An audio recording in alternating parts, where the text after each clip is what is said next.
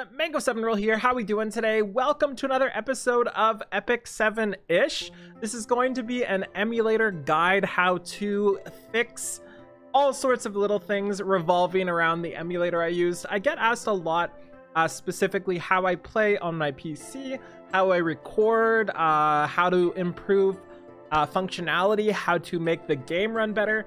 Infinite questions revolving the emulator I use, so I might as well put out a guide video on it. So first off, we are using BlueStacks 4. BlueStacks 4 is by far my favorite emulator. It's not even close.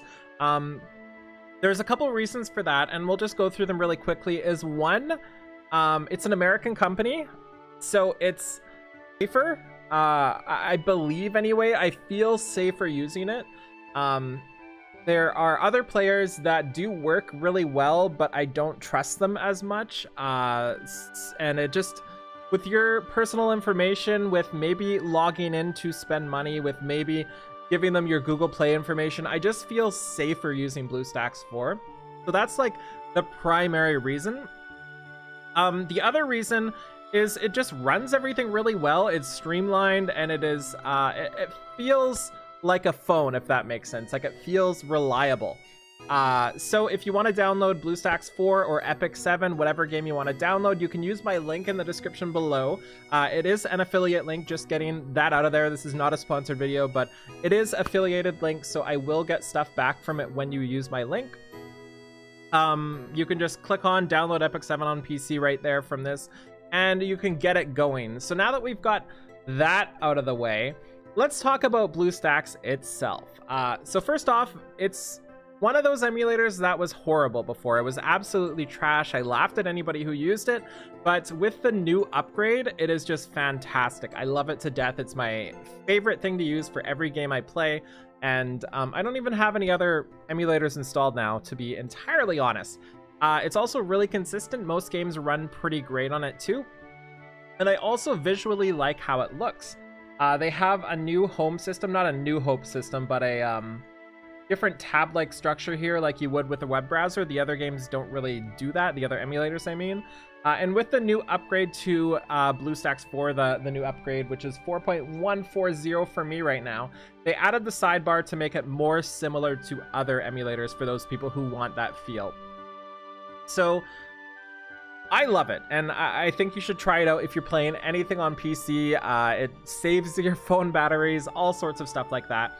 So let's get into my settings and stuff to try to make it run as good as possible. And before we get into this, I just want to mention that it's tough. It's tough. It's really tough with emulators. No one PC is the same as another, so your settings are going to be different than my settings, are going to be different than somebody else's settings. And it even comes down to like the same PC specs needing different settings just because of how weird emulators are. So first things first, I want to actually show you something they have, and that's speed up tips. And some of these are actually pretty reliable. So first off, antivirus is a huge problem for a lot of applications, making them run smooth. I use just basic Windows Defender, anything related to Windows. I don't use any alternatives. I am fine with that. It works great, and that's what I think you should do. If you want these to run better, just try disabling it first to see if that does help at all. The next one is a really important one, but it's also very, very, very confusing to figure out how to do. You need to enable virtualization technology, and this is different for every single PC, basically. You have to do this in your BIOS through your motherboard options, and everybody's got a different motherboard for the most part. This is not something I can help you with. The way to figure this out is just go to Google, type in, how do I enable virtualization technology?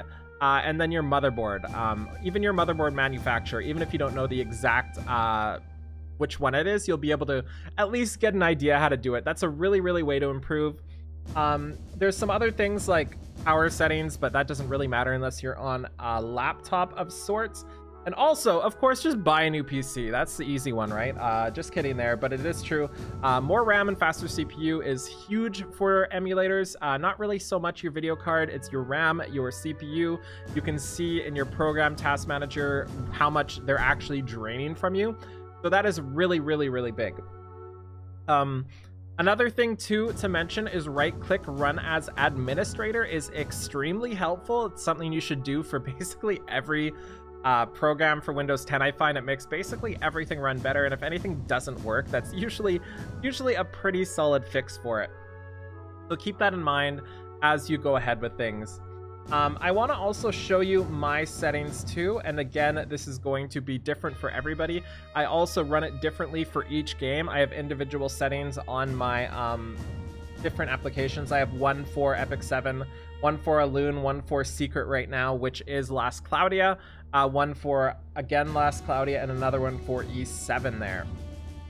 So all of these have different settings, and you can do individual settings within each little setting here.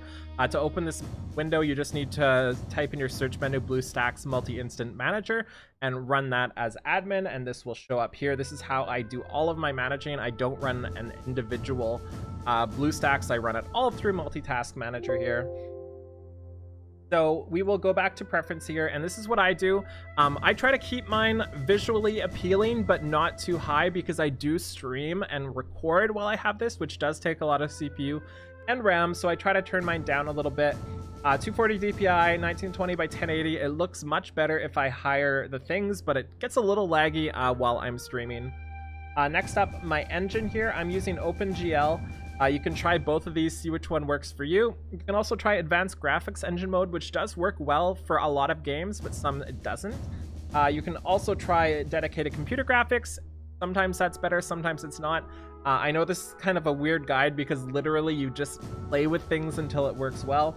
And right now I'm on medium performance, 2 CPU cores, 2048 memory, and you can change that to basically whatever you want. I had it as 4 CPU and 4 gigs before, and it was worse. So it's not always the more cores, the more memory you throw at it, the better. Sometimes you've got to kind of screw with it and just see what works, especially if you have multiple instances up. If you have all the instances up taking 4 CPUs, sometimes it can get a little hectic. I have 60 FPS because I like it fluid. And you can disable or enable these too, but I don't touch them just because. And honestly, that's pretty much the only change you need to do for this. The only things that I have set up personally for this. And there's other things too, like some people will be watching Twitch at 1080p or whatever they're watching it on, and some people will have like YouTube videos open and 50,000 Chrome tabs, and they'll have all the things open, and they'll be like, why is my emulator lagging? So keep that in mind. Videos, Twitch, anything like that is extremely CPU/RAM intensive and will often slow down your BlueStacks 4, so you can turn down the quality a little bit on those if you want it to run a little better while you're doing those things. So that's another thing. Like when I'm streaming and I have music playing through YouTube, I have it down to 144p just because that is better and less lag for everything else. So some common problems that come up too, this isn't just with BlueStacks, with every emulator I believe. One of the biggest ones I find is time and date settings. I see it pop up a lot where it says your time and date settings aren't correct or something like that, blah blah blah blah blah. And the way to fix that is actually really easy. You can just right click on your time in the bottom right corner, go to adjust date and time. Depending on which OS you're on, this should pop up, and what I do is I just toggle set time automatically off, and then I toggle it on, and then reload BlueStacks, and this should fix every error you come across. It's really weird. I don't know why it does it. Maybe your time's out by a couple seconds or something like that, and it really doesn't like it. That's what I do. And another one that just came out recently, this is actually a patch problem that came out last patch, where it fails to update resources and says not enough storage. I don't know how to fix this. I honestly do not know how to fix this. It's something I've been trying to fix, but it just doesn't work right now, and I can't get it to work right, which is why when you look at my things here, my usual BS4, which is my regular Epic 7, I just don't use this now, and I made an entirely new one and put BS4 E7 down there, and I just run an entirely new instance because I could not fix that. If you guys can, let me know in the comments below, but for some reason it just wouldn't work for me with this new patch coming up. There's other things you can do too if you're getting just generic problems. One is just try a new instance. That's often the best way to do it. Another is if you click new instance here, you can clone your instance and then clone the one you're doing, and oftentimes that just fixes it. So I do that too a lot of times. Overall, shouldn't be too many problems you can't fix with just like deleting and reinstalling the instance. I always make backups too.